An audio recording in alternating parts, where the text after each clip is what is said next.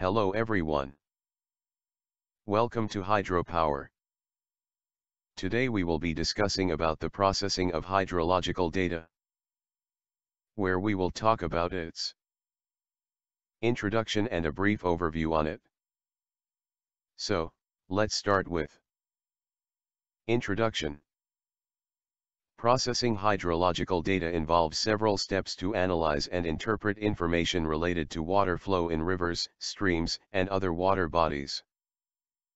Effective processing of hydrological data provides valuable insights into the behavior of water systems, supporting informed decisions and sustainable water resource processing management.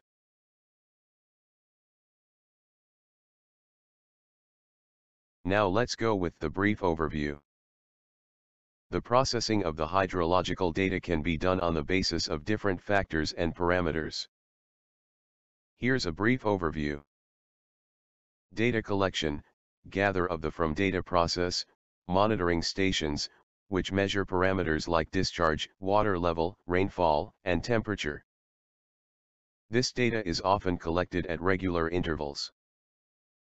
Quality control, check data for errors, gaps, or inconsistencies. Remove or correct any erroneous or missing data points. Data preparation, organize and format the data for analysis. This may involve creating time series datasets and combining data from various sources. Exploratory data analysis, explore the data using graphical and statistical methods. EDA helps identify trends, patterns, and outliers. Hydrograph analysis, create hydrographs to visualize flow, discharge, and patterns. Measurement instrument, hydrological events like floods or droughts.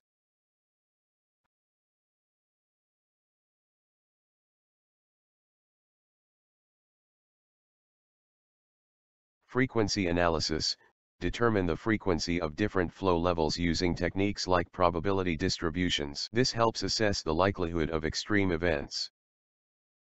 Flow duration curve, construct a flow duration curve to show the percentage of time different flow rates are exceeded. This helps understand flow variability. Statistical analysis, apply statistical methods to assess relationships between variables, e.g. rainfall and runoff, and quantify uncertainty. Modeling, develop hydrological models to simulate and predict water flow based on inputs like rainfall, land use, and topography. Calibration and validation, adjust model parameters to match observed data and test the model's accuracy using independent data. Trend analysis, detect long-term trends in hydrological data to understand changes in flow patterns over time.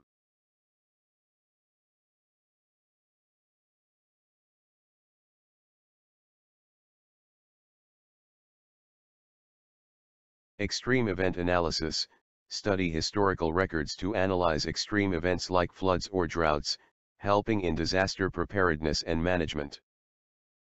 Reporting, summarize findings in reports or presentations, highlighting key insights, trends, and implications for water resource management.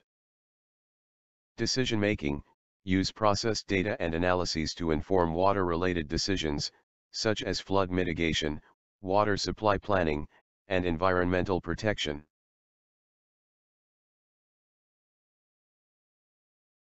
Thank you.